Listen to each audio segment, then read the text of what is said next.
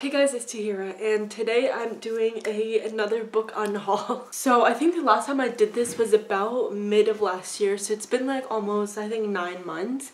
And there's a lot of books that I have been meaning to get rid of, having been wanting to get rid of, and should have gotten rid of a long time ago, that I'm going to be talking about today. And I'm going to be talking about a little bit about why I'm getting rid of all these books. Basically, this time around, I'm trying to get rid of as many books that I either just like read a long time ago, and even if I enjoyed it, I don't see myself rereading in the future, or I just like plain didn't like the book and I don't know why I'm holding on to it.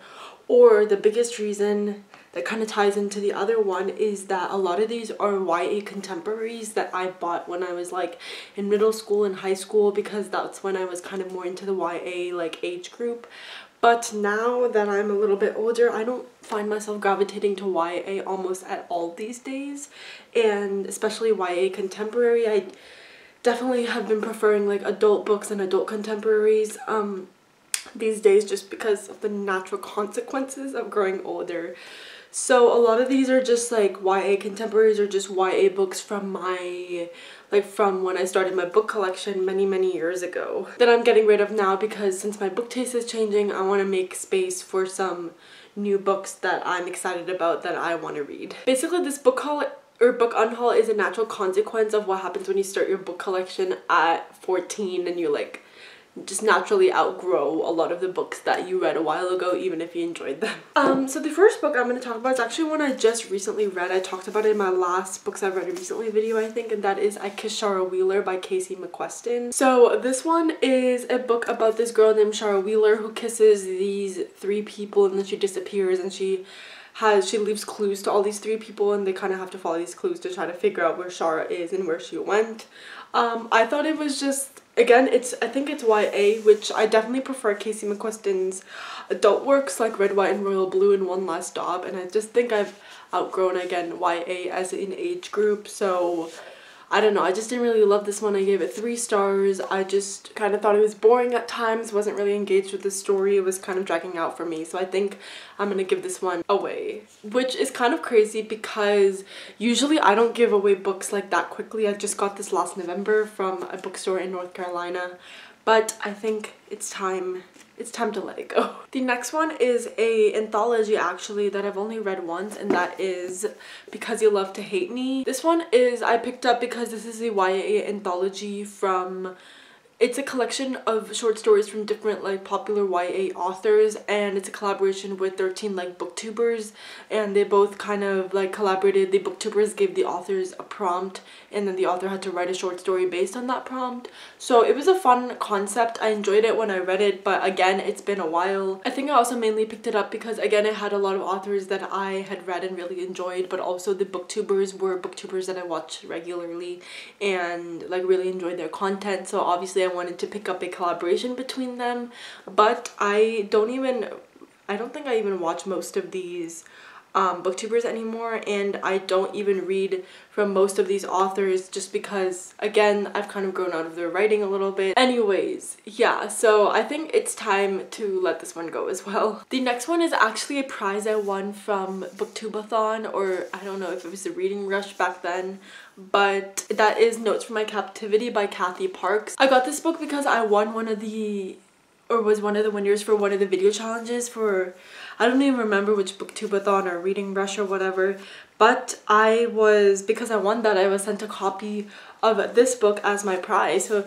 it's a cool memory, but I don't know if I like the book enough to like keep it and then hold on to that, especially because the Booktubeathon and the reading rush is not really a thing anymore. It used to be a thing, which I really enjoyed. I loved when it was happening, but it has since been stopped and hasn't happened in many years.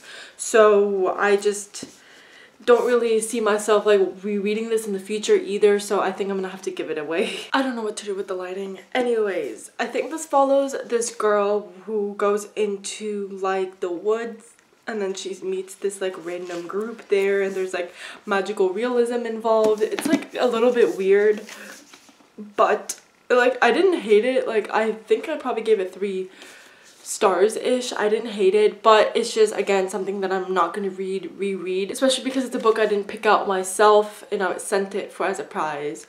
So I just don't see myself rereading it in the future. The next book is Eleanor in Park by Rainbow Rowell. This one is obviously a really popular YA contemporary from quite a while ago.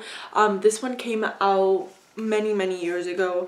I really enjoy Rainbow Rowell's Fangirl. I think it's probably my favorite book from hers, and I still am keeping my copy of Fangirl because that's like sort of a nostalgic read for me that I really enjoyed. But this one I read once. I picked it up because everyone else was talking about it, and I just don't really see myself rereading it ever in the future. And there's been a lot of like questionable stuff that's come up about the story anyways, so it's time to let it go. Then I have What If It's Us by Becky Albertalli and Adam Silvera. This one is about a couple, I guess, Arthur and Ben, and something to do with New York. I don't know, I picked this up because I really like Becky Albertalli and Adam Silvera's like separate works. But I obviously had to pick it up because they were writing a book together, and I think this book also has a sequel that I have not read yet and I have no interest in reading.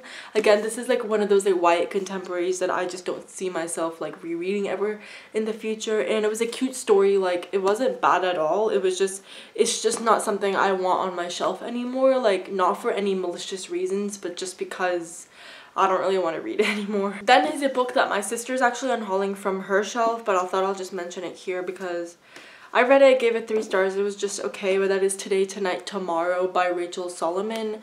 This one's about 2 high school like academic rivals who come together for a reason on the last day of school, like last day of their senior year of high school. So they kind of like learn about each other, get to know each other a little better, and they realize that they should not have been academic rivals all this time. It's a cute story, but again, it's just okay. It is very fast paced. It'll be a quick read, but I guess my sister doesn't want it. The next one is Heroin by Mindy McGinnis. So this one is about this girl who gets addicted to opioids, I think, and eventually it leads her to heroin. It's all about like addiction in high school and everything. And I enjoyed this book. This is not a bad book at all. I picked it up because I had heard a lot of things about it, I guess, back in the day. But again, this is kind of like a heavy topic, obviously dealing with addiction and like symptoms of addiction and like what happens with dealing with someone who's addicted to a illegal substance like heroin. It's just a very heavy concept and topic, so it's not something that I'll like be like, there's a lot of other books I'll reread because I'm like, oh, I'm in the mood for a light fluffy romance, I'll read that, but I'm never gonna be in the mood to be like, I want to read about this book with addiction. So even though this book is like not bad at all and I enjoyed my time reading it, I just don't see myself picking it up in the future. Then I have Saints and Misfits by S.K. Ali, another YA contemporary. I think this is about a Muslim girl or something, but again, it's a YA contemporary that I don't see myself rereading, so I'm gonna give it away. Next 2 books are actually Rick Riordan books, and that is The Trials of Apollo and The Hidden Oracle and The Dark Prophecy, the first 2 books in the series, because I picked this up back in middle school and I enjoyed it, but I haven't reread it since. I haven't touched it since. I really wanted to continue on in the series at some point, but I never got around to it, and at this point I have so many other books that I want to read that I don't think I'll ever get to this or like buy it for myself. Like if I want to read it, I'll get it from the library or something, but I don't see myself buying it to like complete the collection, so I'm just gonna get rid of the first 2 books while I have them. The next one is The Project by Courtney Summers. This is a book about cults. This is the same author as Sadie. Sadie's a book I really enjoyed by Courtney Summers, but I'm going to be giving this one away because it was just okay. I don't think it was exactly what I wanted it to be in terms of a cult book.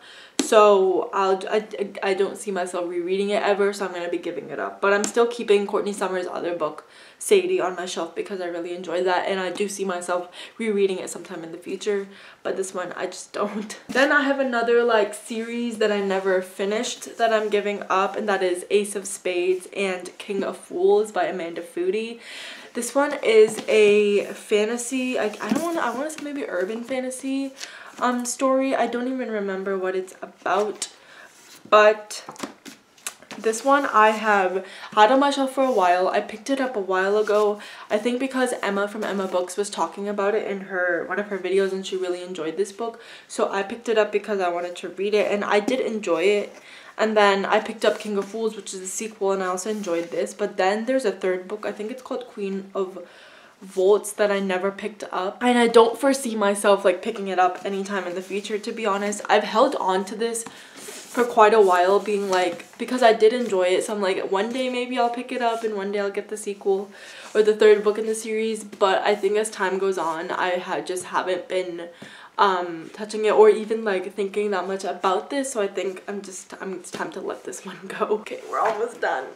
Then I have Felix Ever After by Kaysen Callender. This one is about a trans teen. Again, it's like a YA contemporary. It wasn't bad when I read it, enjoyed it when I read it, but I think, again, I'm just outside of the genre or age group now, so it just doesn't really serve me as much as it did back when I read it. Another one that falls into the same category that I won't be talking that much about because it's like all of these kind of have the same reason, but that is Eliza and Her Monsters, another YA contemporary that I just don't see myself like reading. And then this one is actually one that my mom got because of the hype. She fell into the hype, guys, and she got The Life-Changing Magic of Tidying Up by Marie Kondo, which is really popular many years ago when people were like cleaning and organizing and stuff. So I think she got this because of the hype, and then she never read it and never like actually followed anything in it. So she has decided that she does not want. She's Marie Kondoing the Marie Kondo book. Then I have Frankly in Love by David Yoon. This is his debut, I think, YA book. David Yoon is the husband of Nicola Yoon, who has a bunch of like really popular books.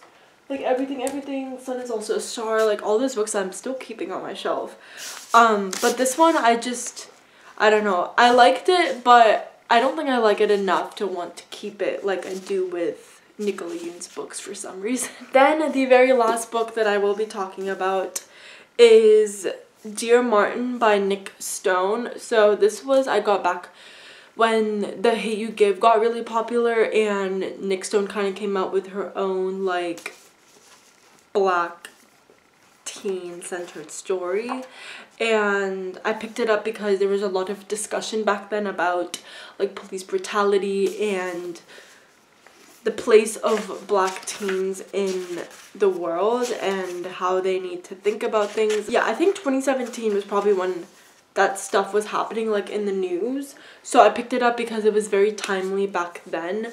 But since then I have not picked this up, I have not talked about it, I have not thought about it. I know there's another book to this called Dear Justice, but I have not, like, I have no interest in picking it up. And again, it's such a short, it is a very short book, and I just don't see myself like ever thinking about it or touching it again, so I will be unhauling this one as well. Anyway, so those are all the books that I'm gonna be unhauling. I might go through one more time on my shelf maybe. But I think I've gotten rid of most of the books. This is a good like 15-ish books that I'm getting rid of. So I think I'm happy with this for now. I'll keep the other ones for another book haul, probably book unhaul like later down the line probably. But for now, I'm pretty happy with all these books that I'm getting rid of.